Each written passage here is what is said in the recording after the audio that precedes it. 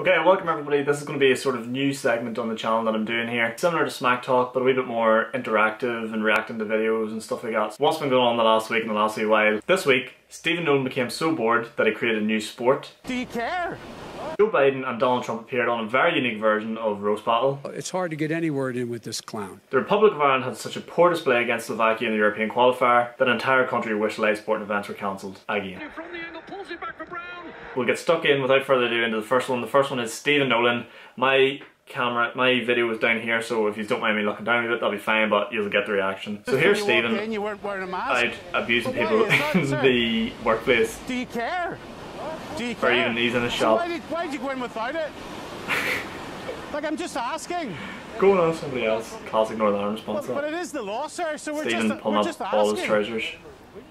But I'm just asking why. Them jeans are far too skinny, Stephen. Does it matter to you that people die from this? My favourite part about this first one is that your man has come out of the shop, he's like, oh, Stephen Nolan's from me, no. And he starts giving him guff, why don't you wear a mask? And your man just beelines it away in any direction whatsoever. He didn't even stay in where he was or walk to his car, he just walked in any direction, just like, oh, get away. He walks down the street to nowhere and then realises, oh shit, my car's over here, I'm gonna have to walk the whole way back with him and Stephen's gonna track me the whole way. No, next one. Now, I'll stop it here, right?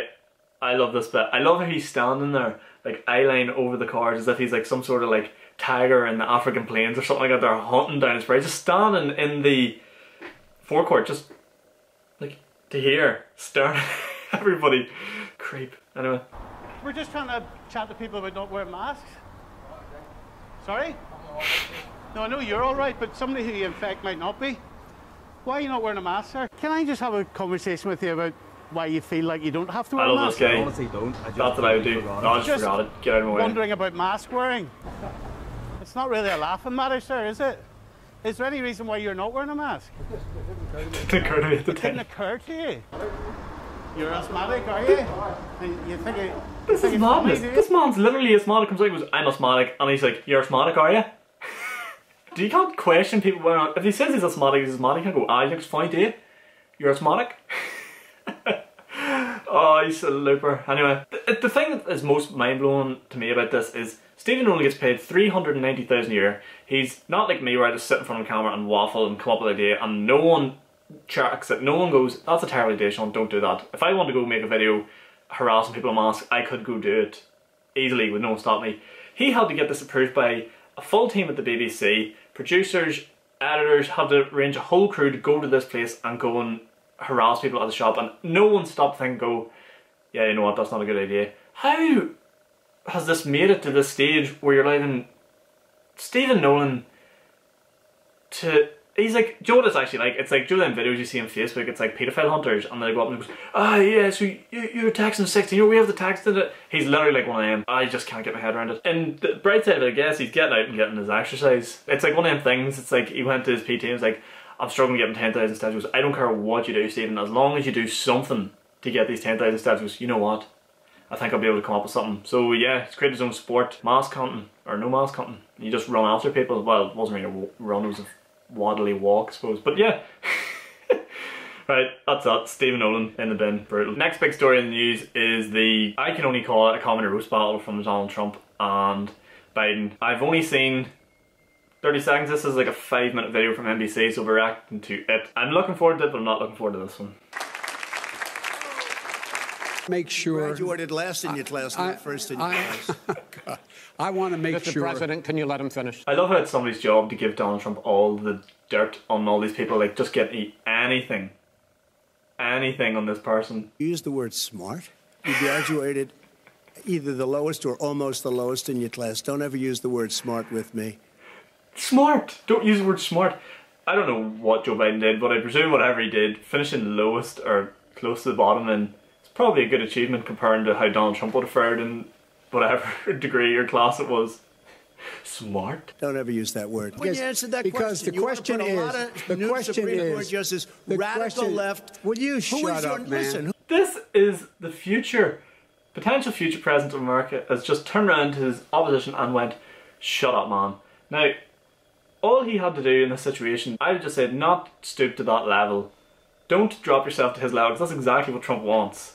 He wants you to go down to his level. If you're going to have a shithouse race, Trump is going to win that. If you want to go down the shithouse route, Trump will win. The man is hilarious and will just light you on fire. Now, whether you like him or not, I don't care, but the man is hilarious with some of the stuff he comes out with, some of his liners. Like, the fact that he's standing there opposite someone that's very highly educated and going, you want to say smart? Smart? From what I've gauged is, you don't want to go to his level, because if you drop yourself to his level, he's going to win. It's like being a professional fighter and then going to a street fight. And a street fighter knows all the dirty tricks. The clean fighter just goes, no, we're doing it the clean way, we're doing it the clean way.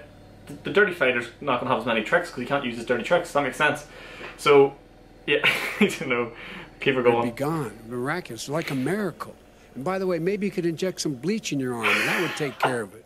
This is the same man. Sarcastic. That would You seem, know that. Maybe you could inject some bleach in your arm. That was sarcastic. There's no way at the time he was being sarcastic. Why on earth would you want your president being sarcastic about injecting bleach into your arm? Even if you were being sarcastic and it was blatant sarcasm, why would you joke about that? I was being sarcastic. Trust me, I am a very sarcastic person and I love me some sarcasm, but that's a bold claim, that one. Plus, or give people a warning of it. Also, because how he didn't want to old panic does Biden look? You don't panic. He's You so panic. wrinkly and old. Also, it's fair to say, this is NBC News. I don't know if that's fake news for whatever coverage in America. I just know whatever. This is the video I'm going with. My son was. If I was the son of a potential president, I would not want him bringing me up. He got the Bronze Star. He got the Conspicuous Service Medal. He was not a loser. He was a patriot, and the people left behind there were heroes. Really? And I resent. Are you talking about Hunter? Are you talking about Hunter? I'm talking about my son, Bo Biden. You're talking about. I don't know Bo. I know Hunter. Yeah, Hunter you know got Bo. thrown. Hunter got thrown out of the military. He was thrown out, dishonorably discharged. That's not true. He For wasn't dishonorably. cocaine use. And he didn't have a job No. until you became vice president. And once you None of became that vice is president, true. he made a fortune in Ukraine, in China, in Moscow, That is simply and various not other places. true. Oh He my made a son, fortune. my son, God, And he didn't have a you job. cannot. Like- This is what I was talking about, but stoop to his level. If you stoop to his level, he's going to come at you with the serious shit. He literally just came out and said, your son was basically a drug addict. He was dishonorably discharged. Oh, that is not holding back. Oh my God. That's just a roast. A complete and utter roast. That has nothing to do with anything. It's just, that is madness he even came out with that. Is uninterrupted. Well, your side agreed to it, and why don't you observe what your camp... Right, I've watched 4 minutes of this and I can't stand it anymore. This is awful. Old man shouts at old man. Basically the gist of the entire video. I thought Arlene and Michelle were bad. Jesus. That's crazy. How is that the best America has to offer? Maybe it is. What do I know about America? Why does it always seem that the crazier you are, the more power you have in America? That is absolute madness. I actually think Trump has probably come out the better in that. Even though they didn't let each other talk the whole time, from that wee 4-minute clip that I just watched, which is hard to judge, I just think from the absolute blast he put on Joe Biden, like, people in America take their military service and all that very, very seriously, and the fact that Biden had a son dishonorably discharged probably weighs quite heavy with some people. That is insanity. He threw that at him. I'm not laughing at the situation, I'm just laughing that he said it because, oh my God, talk about lighting someone up. But yeah, that's that one. And then the final one is the Republic of Ireland. We'll get into it now. So unfortunately I can't actually show any video clips of the Republic of Ireland game because it's Sky Sports and I'm going to get insta-banned like that. So just give my quick thoughts on it. I genuinely am glad they lost. As much as I love Republic of Ireland and supporting them be good and stuff, I could not have sat through it. I spent 120 minutes, which was extra time, and then penalties as well in that game. Oh, they're so terrible. I'm not even joking. That cannot be the best they have to offer. They were horrendous.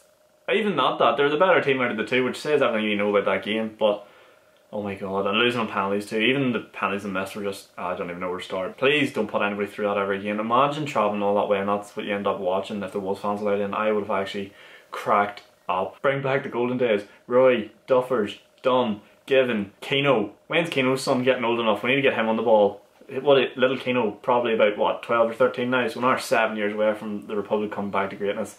And I swear I will watch it, but oh, they're so terrible. But yeah, that's going to do it, guys. Bit of a reaction video. If you've enjoyed the reaction style video, let me know. Thought it was a bit different, a bit more interactive, see what's going on instead of doing the smack talk stuff.